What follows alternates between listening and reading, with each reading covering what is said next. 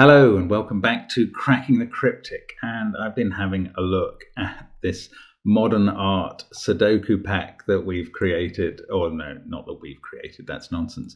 It's been created by members of the CTC fan Discord server, as it says here, and the November edition of the monthly puzzle prompt, the theme was modern art, and the results were so good that they've created this document, which we've been very happy to release. It's on Patreon. If you just go there, it's not behind the paywall. You can have a look at this, whoever you are.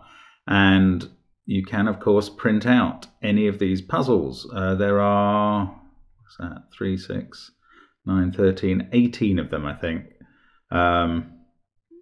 Special thanks to Backpow for putting them together, Glum Hippo for selecting and crediting the reference artwork, and Shy for designing and the beautiful front page there. So well done to these setters. I mean, there were other submissions as well that could equally well have gone in this, but that's a Banksy work you can recognize. Dali, Banksy again, Warhol. I mean, it's just fantastic. All of these incredible pictures realized in the first section.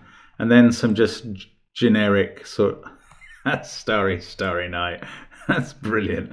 And then some Mondrian, some fairly generic themes after that, including the one I've just chosen to have a go at. So, don't know why. Andy Warhol, Thermo Sudoku by Bill Murphy, inspired by the works of Andy Warhol.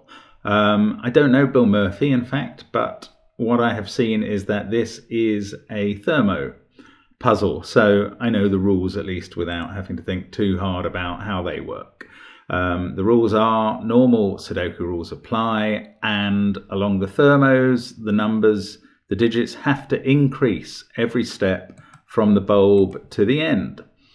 And do have a go at the puzzle on the link below the video, but as I say, at least I understand how this one works, and I'm going to have a go now. So let's get cracking.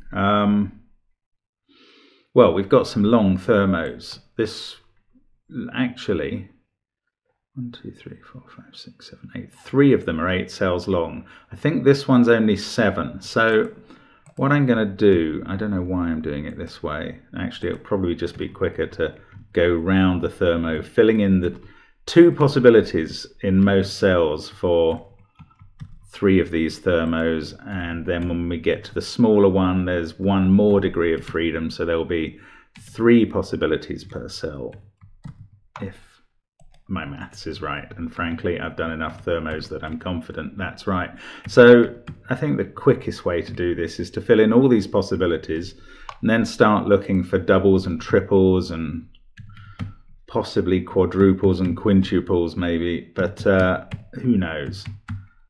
We might find something else out about the possibilities, but at least we have the absolute given range of what could be in each cell. Yeah, okay, look, there's a 3-4 pair. Actually, there's also a 6-7 pair in row 8, but the 3-4 pair acts on this cell. That's definitely got to be a 2. And we can trace that back down to the beginning of the thermo. This now has to be a 1. Oh, and that's absolutely fixed the top left thermo. This cell now has to be a 2. And once that's a 2, we can go all the way to the end of this thermo. And yeah, once that's a 2 on an 8-cell thermo, it has to go all the way up the numbers. Right, so let's look across 3 and 8 in this row. So we can get rid of 3 there. And 8 there, 4 and 7 in the next row, but now we're only getting rid of the middle numbers, which isn't doing enough limiting. Until we get here. 6 and 5 are looking at that, making it a 4. That makes that a 7, and now we can go up to the ends, both ends of this thermo, and fill it in completely. So both of the 2 kind of northern thermos done there. Now let's look down. No. Ooh, no, not even 2, 3, 4. So none of those affect the ones at the bottom. No. 8, not very helpful, makes that a 9.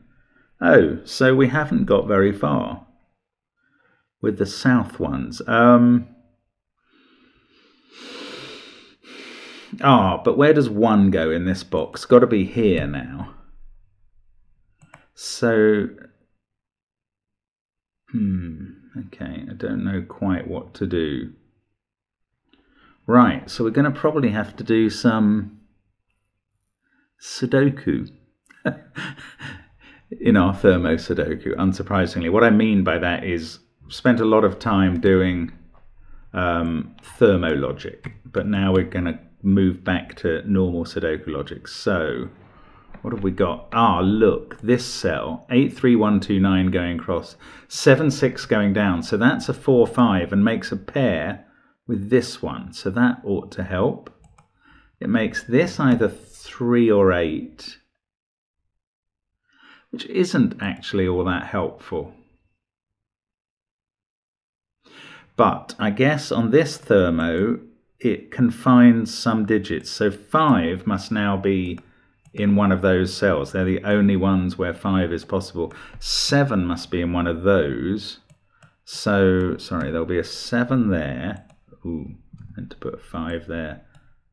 That 5 doesn't really read across into anything very useful. Oh, that's quite irritating. I thought we would have some greater purchase on the grid as a result of this work. Okay, let's have a look up the top. We've got quite a few digits. So 3 is in one of these cells. Actually, that's quite interesting down below because 3 is confined to there. So the 3 in column 1 has to be in box 4. 8's up here. 9's here. Ah, that 7 is forcing 7 in box 3 up to the top. So now we can place a 7. This is, that's 4, 5, 6, and this is 4, 5, 6. I don't think we can make bigger deductions than that. 2 now has to be down here. Quick check down the grid, that doesn't really help there. How about this central box then? Box 2. Nothing really obvious about that to me. 7. Okay, 9 and 1 can't be in that cell. So they must both, okay, 1 has to be in one of these two. 9, though, could be in any of those 4. And that's not very helpful. Is the 1 any use there? Not really. If the 1 was there, that would fix the whole of the thermo. Can I use that somehow? At least to determine that 1 isn't there. 2, 3, 4, 5, 6, 7, 8. That 7 would make a 6 there. 5, 4, 3. No, I don't think I can use that. That's irritating. Right, let's look along this row again. 3 and 4 are a pair. 6 and 7 are a pair. 2. So the rest are 1, 5, 8, 9. That one can't be a 1. But these could be any number as far as I can see. However, look at this. That is a 5, 6, 7, 8, 9 quintuple, the sort of thing I was saying we would look for. Right, actually, I could have seen it as a 6, 7, 8, 9 quintuple. That would have been a quadruple. That would have been simpler. But anyway, got there now. 5 is there. 1 now has to be in one of these cells. I said that before. No change on that.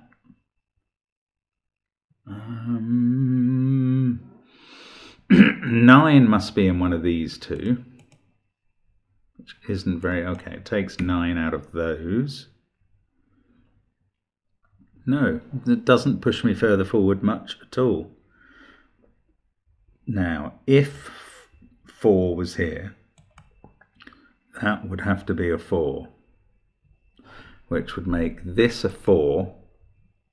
Ah, that would put 3 here, and 3 couldn't go here. So that was based on, if this was a 4, 4 would be there, and there, and 3 would be there and couldn't fit in this box. So this is not a 4. Excellent. So that's a 5. obviously. It's the only other choice. And that can go out towards the end of the thermometer, filling them all in. So that's not 9, and this is not 9. So 9's confined to one of those. 1 is still in one of those two. These can't be 8. So that one is a 9. This is a 6. They're all done now. And that makes this a 5, and I can feed that back to the beginning, or the smaller part of that thermometer. That 3 makes this an 8. So that whole thermometer and box is done. Right, 4 here. This is a 1-8 pair.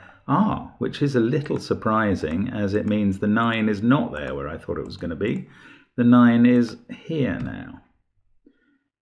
So 2, 3, that is 2 or 3 because it can't be 7. So the 7 is here. That is 2 or 3, and these are from 2, 3, and 4, and include a 4. Right, 2, 4, 3 pair there. 9, 8, 7 must be here.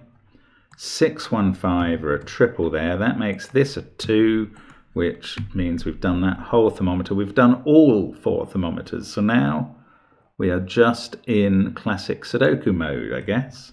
8 and 3, that fixes 1 and 8. Last digit in column 7 is a 5. We've got a 1, 4, 6 triple up here. 5, that can't be 6, but more importantly, this can't be 4. So that's a 5, that's a 4. We can go to 6 here. That fixes the whole triple. Box 3 is complete. 1 and 3 up here. Yep, they go straight in. 8 and 6 here. 5 and 9. 2 and 6. Yes, this is coming together nicely now. 5, 8 and 3. That one's got to be a 5. It's a naked single, which is a surprise appearance for a naked single in this Warhol painting. 2, 7 and 4 there. 1 and 9 here. Yep, they are done. Surely this 1, 5, 6 triple. Yes, it is all complete. Thanks to that 6, 5 and that 5. That's now a 7, which fixes the 4, 7 pair. This is the last digit in its column. It's an 8. That fixes 3 and 8. We've just got boxes 5 and 8 to finish off. 3, 9, 2, 1, 6 and 4 to go. Yep, they're straightforward. 3, oh no, I'd missed this bottom right corner. 4 and 1 more. That should be a 2, and I think that completes the puzzle. So great, good fun there. Nice, clean thermo. I mean, it's really impressive in a way to know that you can make a completely unique grid that's, you know, it's solved with a bit of bite to it, with just 4 thermos and confined to the corners of the grid. I believe this is kind of pop art style, very much what Andy Warhol created, although I don't think this relates to a specific painting, but possibly Bill Murphy can tell us different. Anyway, great fun there, and I hope you had a go at that puzzle. That was reasonably approachable, thank goodness. So I hope the colours weren't too off-putting. That was maybe the only problem with solving it, and you'll be solving it in our regular software. So I think the colours are a little more muted perhaps there. Anyway, thanks very much for watching, and certainly hope to see you again soon on Cracking the Cryptic. Bye for now.